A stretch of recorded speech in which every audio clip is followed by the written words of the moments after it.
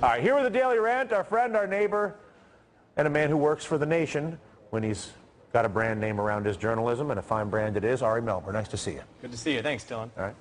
A study published this week reveals yet another problem with Congress.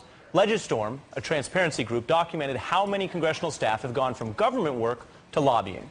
For lobbyists, there's good news here.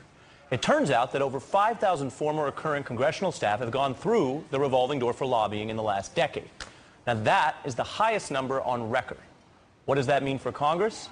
Well, as the Washington Post explained yesterday, thousands of lobbyists are able to exploit experience and connections gleaned from working inside the legislative process. These former congressional staffers can lobby their former coworkers and bosses. In fact, today there are almost as many lobbyists as congressional staff. Now, often ex-staffers provide that Hill experience to groups that already have disproportionate power in our politics, large corporations, special interest groups, and political players like the NRA or the AARP. Now, to be clear, people can leave government and work for whomever they want. But I think the policy question is about the information and access that the government grants public employees. Should that be up for sale?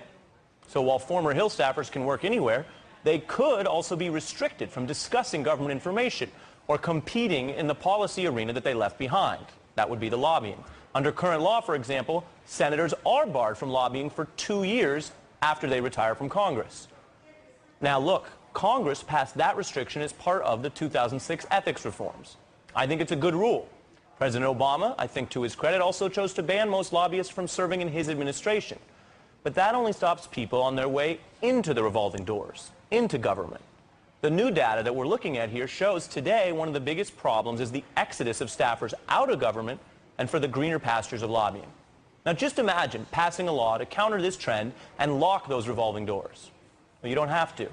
Michael Bennet, a senator from Colorado, has already introduced a bill that would create a 6-year ban on lobbying by congressional staff after they leave our government, where we pay them. More controversially, at least among his peers, Senator Bennett's bill would also replace the 2-year ban on former members of Congress with a flat, lifetime ban on lobbying. Now that would get Congress's attention. So far, though, the bill has only one co-sponsor. But this is interesting. It goes to the Money in Politics Amendment that we're working on and talking about with people like Lawrence Lessig and Jimmy Williams, and the Tea Party people are very interested in this. Obviously, Congress is never going to pass that bill because it's against their interest. It is only in the face of massive outside public pressure that this will happen. Yep. And so that's why your journalism is so, I think, it's easy to say, listen, the Congress is a bunch of, they're never going to do it. The real question we, the audience, you and I, everybody that's in this country, ask is, can we educate people to this in a way that creates a social machine? Absolutely. I think we can. Absolutely. From the Tea Party to the liberal bloggers, this is an area where people say the system is broken, and where the lobbyist power come from, the connections that I talked about today, and the campaign finance reform. You address those two things with public pressure, and you actually break some of this stranglehold. This is a matter of principle, not a mechanic or an idea. This is about the principles of our nation, which is where we can get that big tent. I love it. I love you. It's great to see you. Ari Mel, come on. It's good stuff. A big hand, ladies and gentlemen. I'm kidding.